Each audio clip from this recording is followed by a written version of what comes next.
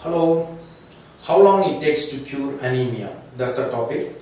In the previous videos, we have explained about what is anemia, causes, treatments, everything.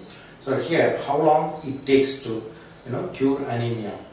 So first thing is, what is the reason for anemia? That's we should know. The age of the patient and other diseases like suppose chronic renal failure, kidney problem, or ulcerative colitis, or piles, especially piles. These things all put together matters how long it takes to cure anemia. So most of the commonest cause for anemia is iron deficiency.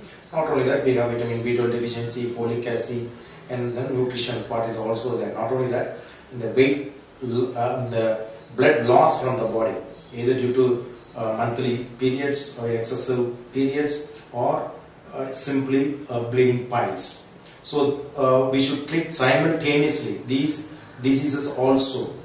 And if somebody has a chronic renal failure, suppose the erythropoietin is a hormone which is needed for red cell production from the bone marrow.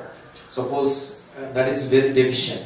Even if you treat with iron and nutrition, everything, the bone marrow is not stimulated with the erythropoietin hormone. So RBCs or the hemoglobin will not rise. So generally it takes 2 days to produce a red blood cell RBC. And every day, almost every day, 2 million cells RBCs are produced in the body. Such an active system. And these RBCs, the red blood cells, they live up to 150 to 120 days, roughly 4 months. So these things we have to calculate, plus how much of deficiency of iron or deficiency of vitamin B12 or folic acid, or suppose what is how much of bleeding, excessive bleeding from the uterus or from the piles or from the ulcerative colitis. These things we should calculate and we have to supplement.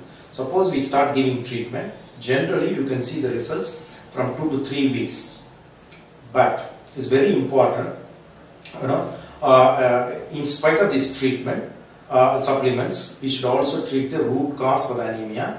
Plus it's a bound duty of the patient. We always tell every 3 months for the next 2 years they have to check the hemoglobin level, because the hemoglobin will rise very fast. Then suppose it's all because of the excessive monthly periods, so it will be rising. The next monthly cycle it drops back again. Even in piles, suppose they will be bleeding and the bleeding will stop because there is no blood because of the anemia. But once the anemia is corrected, the pile starts bleeding. So again, your hemoglobin from 7 grams goes to 10, 11 and drops back. So this is very, very important, they should know. So it is very important to check the hemoglobin level every 3 months for the next 2 years. Only after 2 years we can come to a conclusion, okay, we have treated or corrected the anemia little efficiently. Because most of the people, they check after 3 months, and if usually it crosses 11 grams, 10 grams, then they will quit the treatment. That should not be done. Thank you.